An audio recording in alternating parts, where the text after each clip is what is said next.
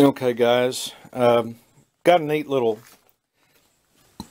shop tool, I guess you want to call it. These are, I find these blocks, and you know, there's times you need to support something, or you know, put that up and block something up. Slide this in front of a wheel as a wheel stop. Sometimes they get the cracking, and that's why I got this metal strapping. This is called plumber's tape.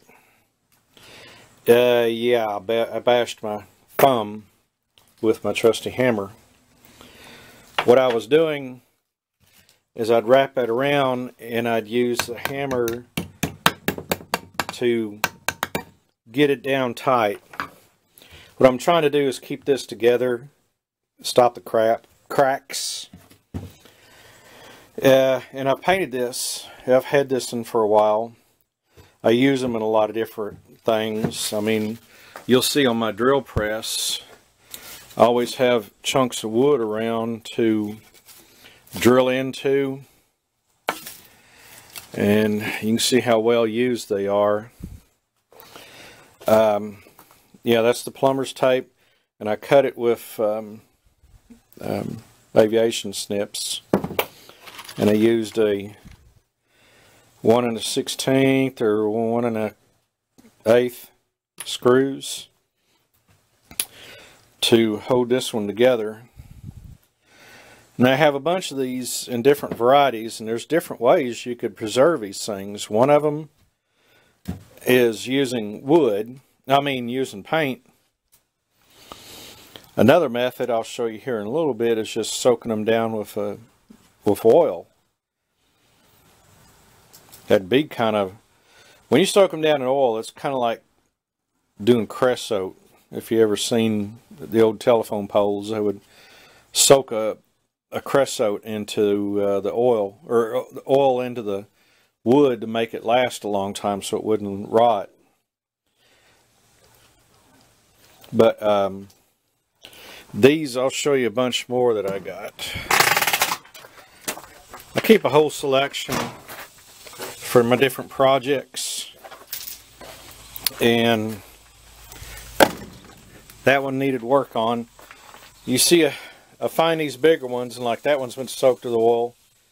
That one I painted 4x4, 4x4, 4x4, 2x4, 2x4, 4x4, and these are, you know, used in just different projects. These are great things to have around.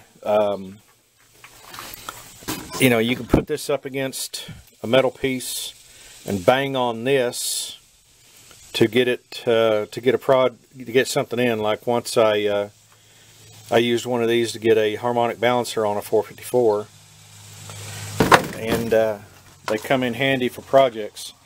But paint them up good, have different varying lengths and sizes. And I keep mine under the eave of the shop here so the rain don't get on it. But that's how you make these blocks and stuff up, and they'll come in handy. You'll be surprised on whenever you use them and all. And just every now and then, just paint them. You know, I get a ton of leftover paints and stuff, and that's why I paint them. I took paint that I never used, and I just painted all these with. I wanted them bright so I could see where they're at, so they won't get lost in the yard. And I shouldn't have painted that green, so. But I need to stay away from black and other stuff, you know, colors like that, because it would disappear in the yard. Black, brown, green. But a neat little idea, putting them little straps around it like that will enhance the life of it, make it stay together for a longer time. But stuff like this really comes in handy. Good for using around shops and stuff like that. So, thought I'd show you guys that. Short little video, a good video. Giving you guys some knowledge, like I always do. So, you guys, please like and subscribe. I need all the help I can get. And we will see you on the next video.